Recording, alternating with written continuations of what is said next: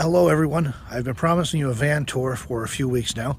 People have been asking what it looks like, how I have it set up, and that kind of thing since I got into the minivan. So I'm getting ready to do that today finally. A few notes before we get to it. One is not that I've not wanted to show everybody how I had it set up. It's just that it was still a work in progress, a real work in progress, to the extent that I wasn't real crazy about showing it off yet because it was kind of cluttered and messy as I was figuring out where I was going to put things and what have you. So I've got it sort of there, meaning I'm basically got it workable and functional and reasonably comfortable for now, but it'll definitely need a second iteration in time. And of course I'll just do a second video when that happens, but for now, because so many of you have asked, I'm going to go ahead and give you a tour of how I've got it set up, at least on a temporary basis where it's workable. So with that out of the way, let's go take a look. So this is a 2003 Chrysler Town & Country minivan. It came to me through a friend who's a fellow van dweller, and I've been in this vehicle for about 3 years, so the back seats were already taken out and it was all ready to go. I just had to move my stuff in. So here I am sitting in the passenger seat in the front. This is the space that serves as sort of my living room and office area. Anytime the weather's not ideal, I'm in here. Or if I'm working on a computer, I'm almost always in here because the sun's just too bright outside and the glare for the laptop. I'm going to do a lot of freelance work. That's how I support myself. So this kind of serves as my office space. And the immediate view from my office on the driver's seat, I kind of use it as storage while I'm parked a little bit. And again, the dashboard up here gets used as sort of a desk or shelf space for storage when I'm parked. And I should point out the obligatory coffee cup. Have to have that. That's a nice big insulated cup that came to me from a fellow nomad friend. But other than that, probably it's a pretty standard thing here. I just sit in the passenger seat when I need to work or I need a lounge chair type thing. It has crossed my mind to try turning the seat around, but right now there's not room in here to do the swivel without making some other modifications, and turning it around has other challenges. So for now, it stays the way it is. This spot also serves as my unofficial recording studio when the wind's blowing, so I can't be outside, or if it's raining and I can't be outside to record something. One of the challenges for us van dwellers who are trying to do video or any other kind of recording is you're either outside, or if you can't be outside, you're in your vehicle. That's sometimes isn't always the best backdrop or the most scenic view, but you know, you got to work with what you got. So not much to see in the front, so let's go take a look at the back, show you how I got things set up in the rear. Alright, so you can see it's a minivan. It's only a little bit of space. I think I measured it out at about 42 square feet. So there's, and you know, only about 4 feet high. So there's only so much you can do. Limited options. I use the seat back here. Often serves as a jacket hanger for the jacket I'm using at the time. I have a few underneath here. I have a few things like a shovel and my tripod, and they just kind of sit behind the seats there. I kept up the blackout curtains for today so I can show you how I've done that. And these are just hung along right now I only have them along the driver's side. I have the driver's side of the van faced to the south and the solar panels out there. And so I put these blackout curtains up, and that keeps the glare down, so I'm able to work on the laptop without too much glare. So the way these go up is really simple. They just use spring clamps and connect into a piece of rubber trim along the headliner. Now, it's kind of embarrassing to admit how long it took me to figure out that simple approach of just using those spring clamps.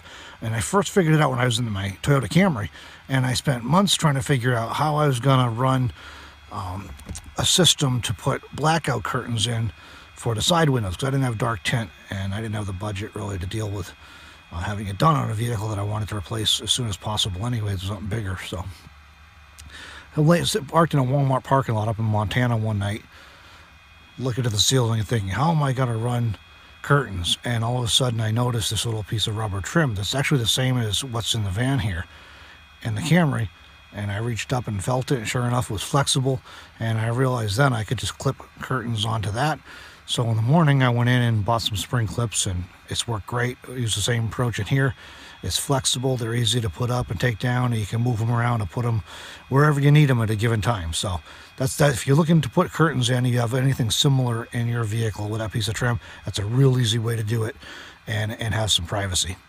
Moving back on, one of the things everybody's probably going to wonder about is power. I have a 92, I think, or 96 amp house battery in that box here that has holes drilled around it and vented. That's my solar charge controller, and the solar panel is outside the van, of course. I have a 100-watt Renogy portable briefcase style unit that goes outside, and that folds up and goes in the van, actually right behind where my jacket's hanging here. That's where that stores while I'm on the road. There's a little gap between the edge of the bed there and the door, so it fits perfectly in there. Okay, try to give you a wide view here, looking at the back of the van from the front. You can just see the bed runs the whole length along the driver's side of the van, and I just have some storage items along the left side of the passenger side. So the bed runs pretty much the whole length along the driver's side of the van. That's just the catch with minivans.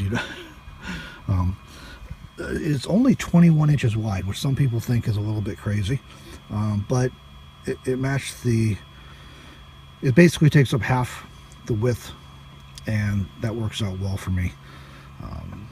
Ideally I might make it a few inches wider, but it works, and it leaves me some free space for other things. Underneath the bed I designed the legs on it with the space on the legs so that I could put these plastic bins under here. The one in the front there has all my food stored in it. The second one has all my clothing in it. And quick comment on clothing. When you live in a van on the road, in the desert, or in the forest, you don't need a whole lot. If you got a whole lot of clothes, they're always going to be dirty, and you won't be able to get anywhere to wash them till you have a huge pile and smelly mess in your van, or otherwise you have a few outfits like I do, and you just put up with them being dirty a lot. Truth is, you live in the forest or you live in the desert, you can put on a brand clean outfit, and 5 minutes later you're going to be dusty and dirty anyways. So it's one of those things you just have to get used to. That you have to sort of adjust your standards of cleanliness and hygiene and all that. Doesn't mean you have to be smelly or really dirty. You can wash up and clean up, but your clothes are just going to constantly be a little dusty. There's just no way around it. So I keep it light with the clothes, and wash usually once a week, but I try and get as much use out of the clothes as I can, and sometimes I'll wash stuff out by hand if I have to. Okay, so back to the clothes, and behind that there's just a few other duffel bags.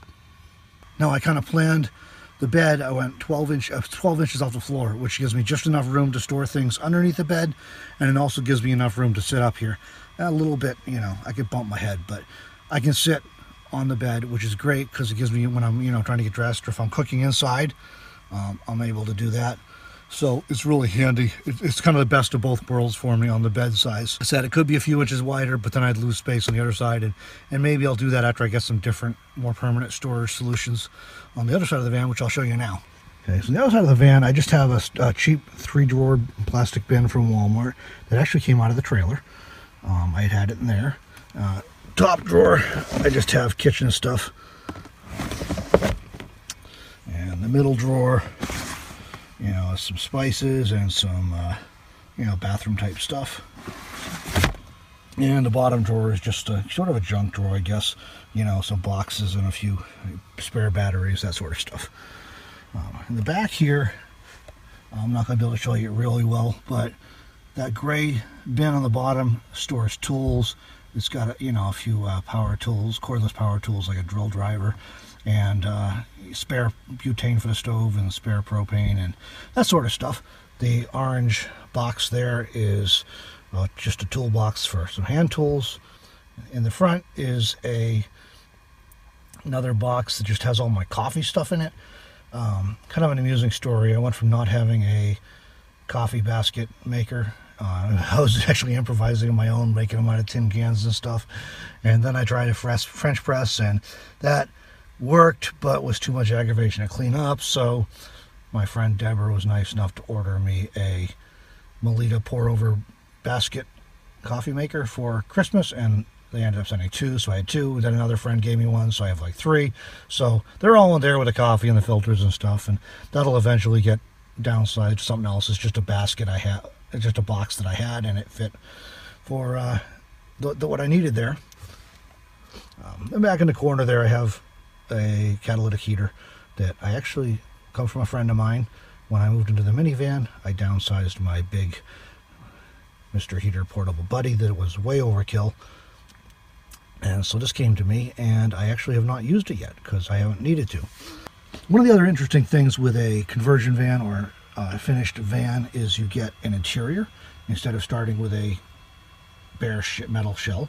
And of course, if you want to do a fancy conversion and do all the work, then you might want a bare shell.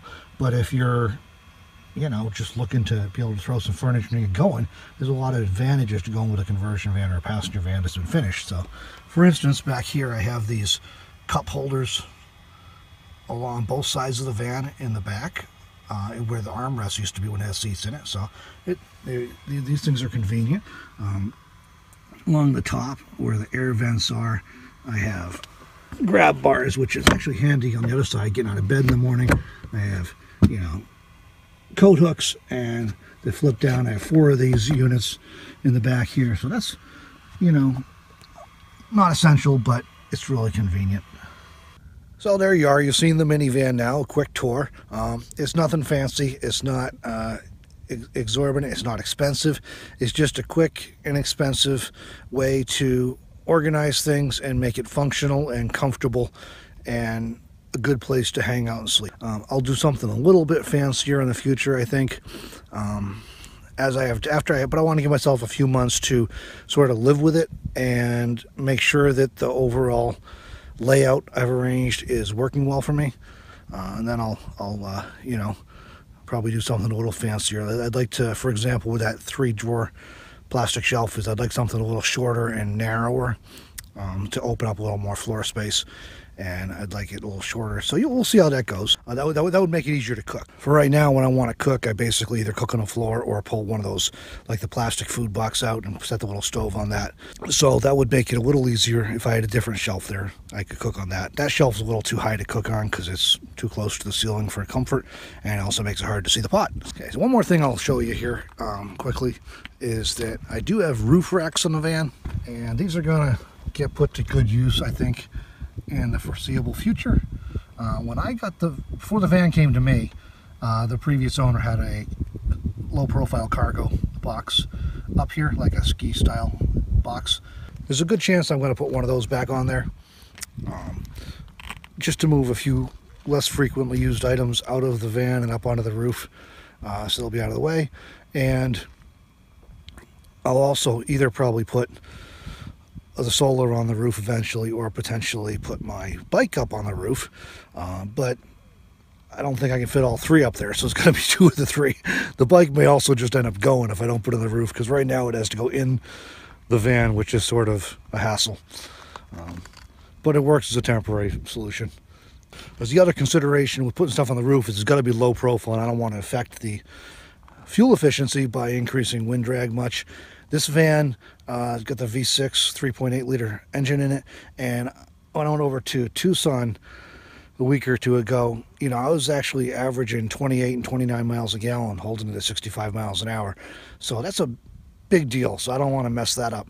And for any of you who are still debating, do I want a minivan or a full-size van, or just assuming you have to do a full-size van, if it's one person, if you're traveling solo, and if you are a minimalist or can embrace minimalism and enough to fit comfortably in a minivan rather than in the cargo van, the full-size cargo van, it's definitely, I think it's worth looking at the minivan, because you can get, depending on the model you can get much better fuel efficiency, and you'll find they're potentially cheaper to buy and definitely easier to find to maintain, unless you're getting an older cargo van and you plan on fixing it yourself.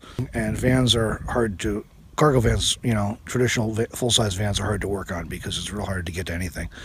So just something to keep in mind. Potentially save yourself some money all the way across the board. Minivans also are generally the cheapest class of vehicles to insure, because, you know, they're just aren't usually used for racing and crazy things. And also, I think when in terms of stealth, if you're looking down to be in a city, I don't think it gets better than a minivan or an SUV. When you get into those class of vehicles, you're a little more cramped, maybe, than over a full-size van. But if you're careful and you don't put a bunch of stuff outside to make you stand out, or you don't put reflectix in the windows to make it obvious that somebody's like living in there, you know, if you're careful to make it look as stock as possible and just black out your windows, it just, nobody thinks somebody's living in a minivan or in an SUV at a Walmart. So if you're looking for stealth, I think a minivan's worth thinking about too. A couple trade-offs: you're not going to get four-wheel drive like you'd have in an SUV or a truck, and you're going to have a lower ground clearance than you do probably in a cargo van, better than in a car. But if you're getting a conversion van, or if you're getting a Class B van, you're going to have probably similar ground clearance to what you have in a minivan, because of the trim they put on them, and, you know, pipes coming out underneath and what have you. So just a few things to think about. A minivan can be a really great option for a lot of people. My suggestion, I wouldn't try it with two people, but then I wouldn't want to try a full-size van with two people either. But if you're traveling solo, and if you don't have a lot of stuff, and you know, you don't mind keeping it simple, I think a minivan can be a great option for you. So hope you enjoyed this tour. I'll definitely make some tweaks and improvements as I get settled in here over the coming months.